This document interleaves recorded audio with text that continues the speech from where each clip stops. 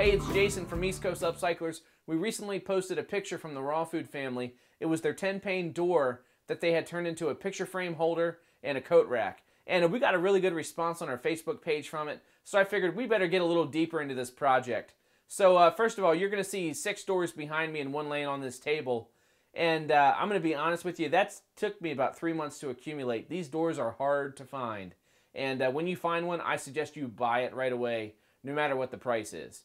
And so next, we're going to get a little deeper into this project here. All right, so for starters, these doors are extremely heavy. If you don't want a heavy door on your wall, this is not the project for you. As far as size goes, there really is no standard size with these doors. The one I have is 24 by 80, but it's really the luck of the draw. And I actually want to show you something here with the hardware. I would encourage you to leave all the existing hardware on there. The reason is because if you have the existing hardware on, here's your ticket to hanging it up on the wall right there. Literally just screw that right into the joist. And then also if you look around, there's a lot of good character here. Like look at this thing.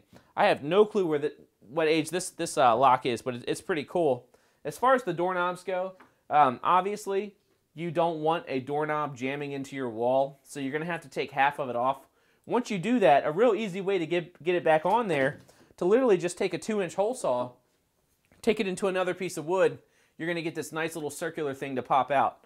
And literally just stick that right back in there, glue it up, let it sit for a little while, and then you can come right back through and screw your doorknob in.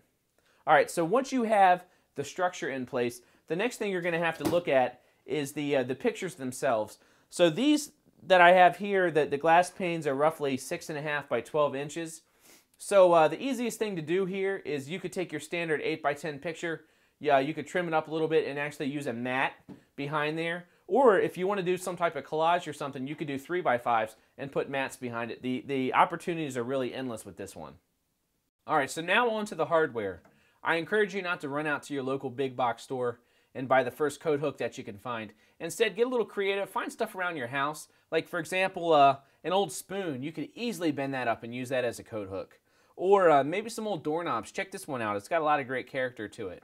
How about an old screwdriver or a can opener? They both have a lot of history and character in them.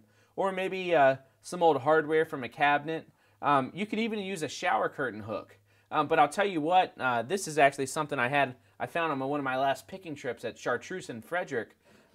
This is an old barn door slide, and if this was cleaned up a little bit, imagine how cool this would look on the bottom of one of these doors. All right, so now that we pitched all these ideas, we got a lot of work to do. And I want you to please check out our page next week, where we're going to post up a video where we show you exactly how to hang one of these guys on the wall.